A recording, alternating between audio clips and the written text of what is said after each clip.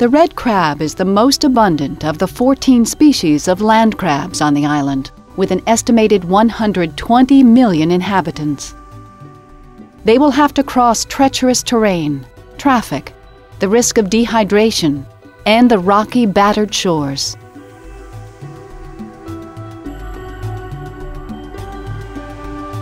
The males lead the way and are joined by the females, but they will not mate until they reach the breeding terraces by the shoreline.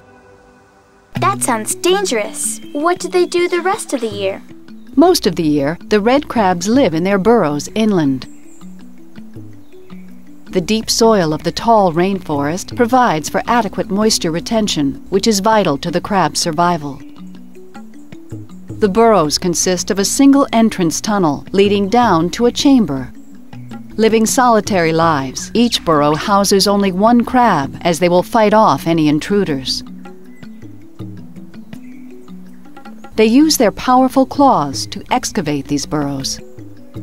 Their caverns protect them from the intense tropical sun, while they provide an essential service to the forest by recycling nutrients and aerating the soil.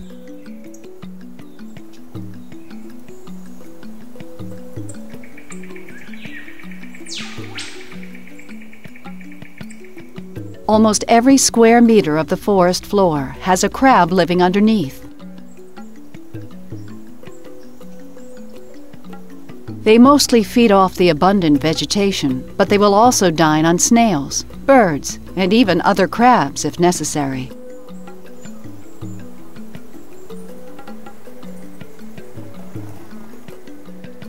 Are there other species of crabs on the island?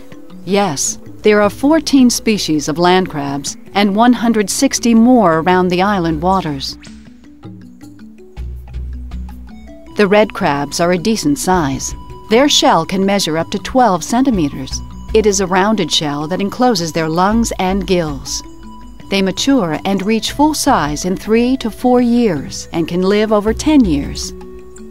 Crabs are members of the arthropod family, the same as insects and spiders. They have an exoskeleton and jointed limbs. Most crab legs are designed to move up and down rather than forwards, which is why they often walk sideways. Although most crabs spend a lot of time in water, the Christmas Island red crab and their close neighbors, the robber crabs, would both drown if submerged for too long.